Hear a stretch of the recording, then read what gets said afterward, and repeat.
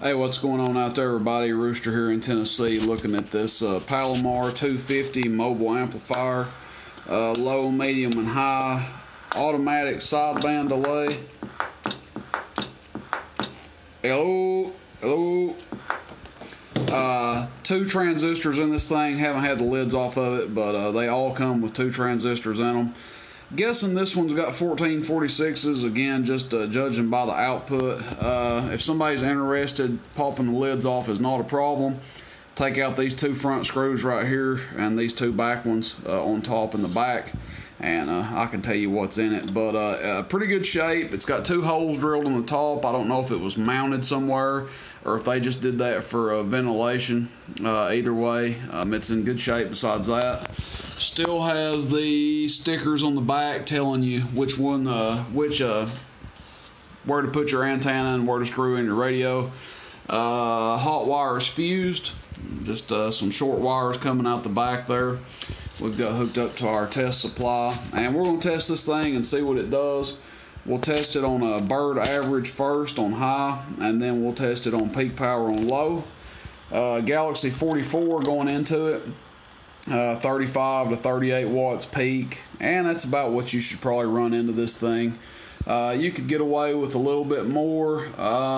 Anything less than that, you know, also be fine, but you can expect a little bit less power out of it. These are really good amps. As I always say about some of this stuff, they've stood the test of time, much like the Palomar 400s and some of the other Palomar amps. These are real simple, but they're you know, they're very durable and they've been around a long time. It looks like this one's been taken well care of, and as you know, if you take care of things, they always last a little longer. So with that being said, let's do the output test on it here, and we'll go to the bird meter. And we've got a 500 watt slug in here, 500 watt scale. Again, 50 watts it looks like. Audio. 100 on the money. That is bird average power. So now we're going to check peak. Hello, test 1 2, test 1 2. Hello, test. Now we're looking at that middle scale. So 20 is 200, 30 is 300. Audio test. Right around 250 watts. Hello, test 1 2. Go to medium. Hey, audio test. A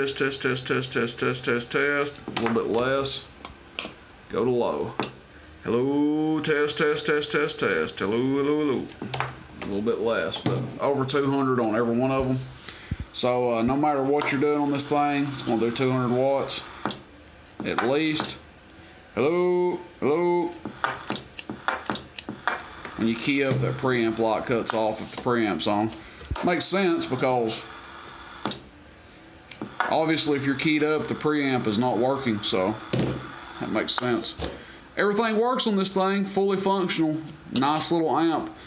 Makes somebody a dandy. Had a guy text me earlier looking for something small, put in his vehicle, said he wanted to talk 35 or 45 miles, and I'll tell you guys like I told him, I think with a good antenna, a couple hundred watts, you should be able to talk, you know, 30 miles, 35 miles, no problem. Especially back to the base station, and depending on your terrain. But anyway, I like these amps, real simple, and I think this will make somebody a good one. Somebody starting out on a base station needs a little help, or somebody wanting some boost in their mobile, whatever you want to call it. Alright, questions, comments, complaints, shoot me a text message, 423-299-3535. And I hope you guys enjoy the video, and stay tuned. We'll catch you later. See you, bye.